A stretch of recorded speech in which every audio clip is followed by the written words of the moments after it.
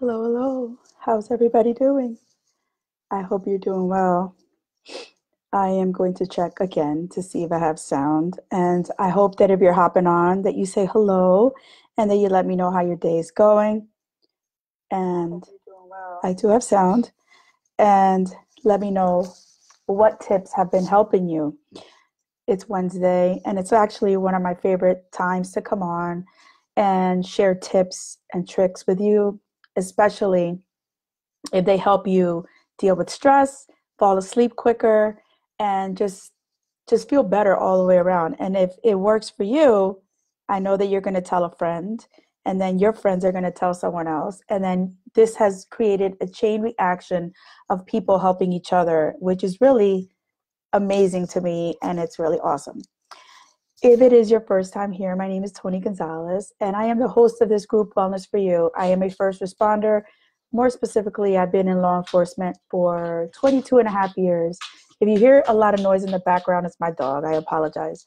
I have decided that I needed to talk about stress and stress management and your stress style. So this is basically giving you tips and tricks on how to manage stress.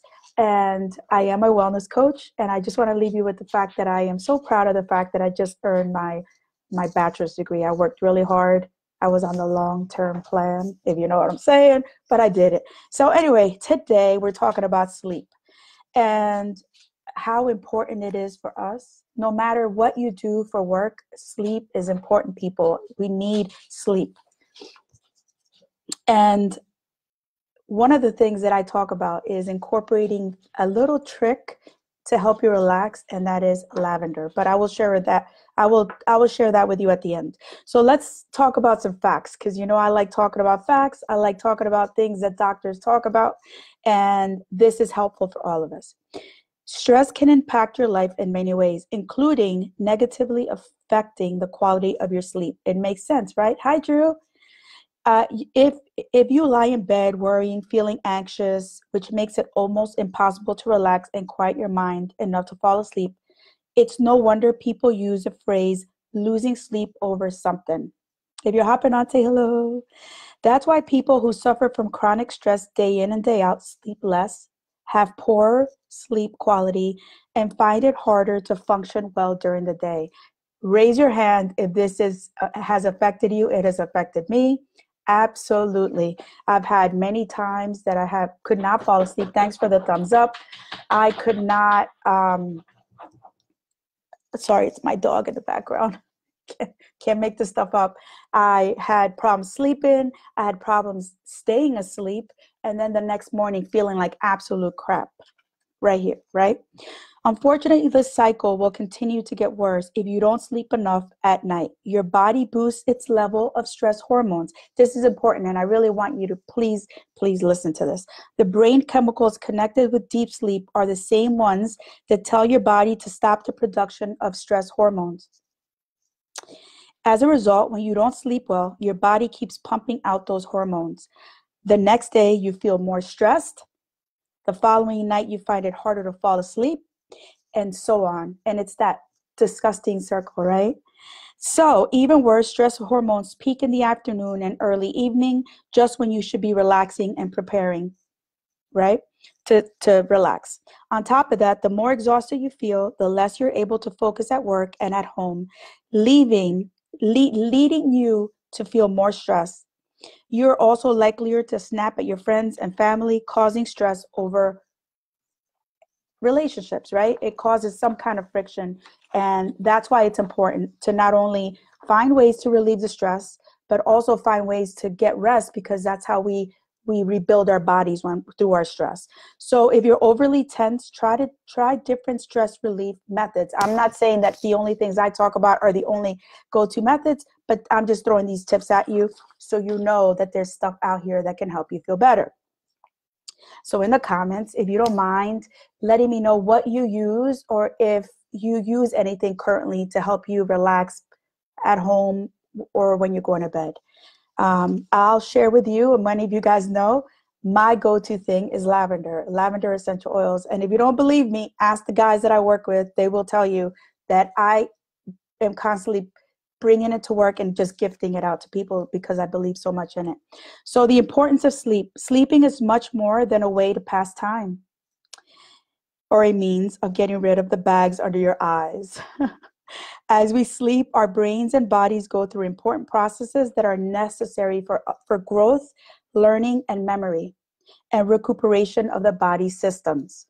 So while we sleep, our brain processes information, stimuli, and memories throughout the day. As the brain sorts through important information and memories, it clears away waste and excess information in order to refresh the mind, allowing the brain to start feeling fresh in the morning.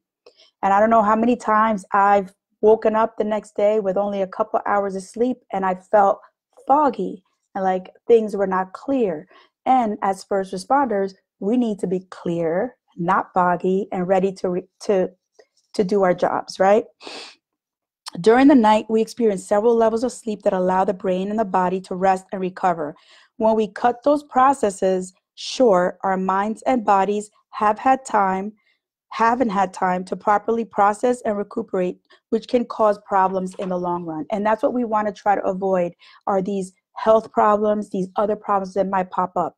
And this is one of the reasons that I talk so much about it, about relaxing, relieving stress, and just finding ways to take care of yourself. So what are the consequences of poor sleep? Experts suggest that adults get at least 7 to 8 hours of sleep per night. While the amount of sleep required may vary slightly from person to person, it is important for everyone to allow their body to rest for a substantial amount of time every night in order to maintain proper function of the brain and the body's major systems.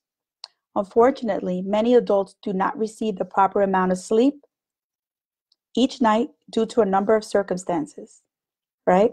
Including frequent interruption during the night by children or newborns. And I actually watched something today and I want to share with you. If you have newborns and you're looking for a way to help them fall asleep, I watched this. I don't have any small children, but I watched something by Rachel Hollis on YouTube, and it's and I'll share the link. And it's how to help your children fall asleep. And she learned this because she has 4 children. But anyway, I watch this thing. I don't have any small children, maybe someday grandchildren, right? But it's a great tip. But anyway, inadequate bedding or an unfavorable sleeping environment, consumption of stimulating substances like caffeine, a demanding work schedule, and distractions like technology or entertainment. Another thing is if you're sleeping with your phone right next to your bed, you may not want to move that. There's studies done about things that are affecting you while you're sleeping. And I'm not going to get into them right now because it's really lengthy and I don't just want to give you misinformation. But anyway, you may want to move it. In addition to these factors that often keep adults from getting proper rest, some people deal with more serious health conditions associated with sleep that can cause interruptions throughout the night. And this is why I tell you to please get a physical yearly. If you're having really bad sleep issues, see a doctor and talk to them about it, because it could be something that it can be a quick fix, but if you let it go long term, it could cause more problems. Because regular quality sleep is vital to the body's restorative processes, missing out on the proper rest can pose health risk, a lot of risks. So people, for example, inadequate sleep can impact our ability to lose weight or maintain a healthy weight. We do want to be wealthy, but anyway, throw that out there. Loss of sleep can also influence our emotions, behavior, and decision-making abilities, which can have negative effects on our daily life. So what do? We find ways to feel better, right? We find ways to relieve the stress. And I love leaving you with tips every single time. So it brings me to a couple oils that I use. And my favorite, I don't have to tell you, lavender. Lavender is my favorite. So I brought this. I wanted to show you the bottle, which I've shown you before, lavender. And I wanted to show you the tips and tricks. This is the other oil, marjoram. I don't know if I'm saying it right, if I'm pronouncing it right. But I want to show you things that you can do to help to actually relieve this stress while you're on the go, because many of us are on the go, right? So I have this diffuser that I use, and this one is for the car. It has a USB. I bought this one, believe it or not, at TJ Maxx for $8. And I'm going to take it apart. And basically, this is what it looks like. And I have two of them. So this one's a new one. I put the other one in my car. But you can plug this into any police car, and you can put it in your own personal car. Most of them have USBs. Of course, don't plug this into your USB if somebody's going to say you're getting in trouble. There's no information in here, but you want to follow rules, right? But in any case, these are awesome because you can put a couple drops in there of lavender, and then it's in your car, and it's helping you relax. It's not going to make you fall asleep unless that's what you're associating with. In that case, don't take the lavender, use something else. Maybe orange to pep you up. Orange is a great scent. It's a happy scent, right? So ways that you can use these oils and ways to you can help you fall asleep. You can diffuse it in your home, maybe right before you go to bed. You get the diffuser going, right? And get this lavender essential oils in the air. You can apply it on the skin, and that I would be careful with because you don't know what your reaction is going to be. You can use a carrier oil and use a roller bottle. If this is resonating with you, please share it out to your friends. And I promise that the most shares will get a free roller bottle from me, and I'll mail it to you. I keep my promises, people. You can also apply this on your clothing and in your bath water if you like to take baths. And that's basically my tips for today. And I want to leave you with a mantra. My Wednesdays go a little bit longer, and I thank you for sticking around. This is a bedtime mantra, all right? And hi Dan, I love sharing this with you guys. So the bedtime mantra is, as I sleep, I restore the health and well-being of my body, mind, and soul. And you recite this 3 times, either out loud or quietly to yourself before bed, while placing your right hand over your heart and your left hand over your stomach. These are powerful energy centers of the body that are restored while you sleep. If you don't believe me, everyone needs sleep, everyone needs energy, and everybody needs to get themselves re-energized through the night. And with our stressful jobs and all the stuff that we have to deal with sometimes, this stuff is beneficial and can help you. So how can this help you? We all know how good it feels to get a great night of sleep, right? Sleeping well gives us the energy and motivation we need to get through the day. And it makes it easier for us to see the positive in every situation.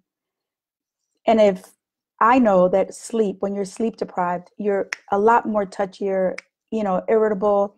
A lot of things happen when you don't get enough sleep. This mantra acts as a bedtime prayer that can be said to evoke a healing and restorative night of sleep. Through reciting this mantra, you're setting an intention of what would you like to get out of your sleep. When used over time, your body and mind will start to respond.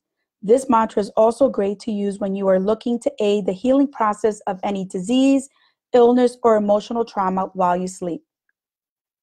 While you sleep, your body, mind, and emotions are all being refreshed. And by chanting this mantra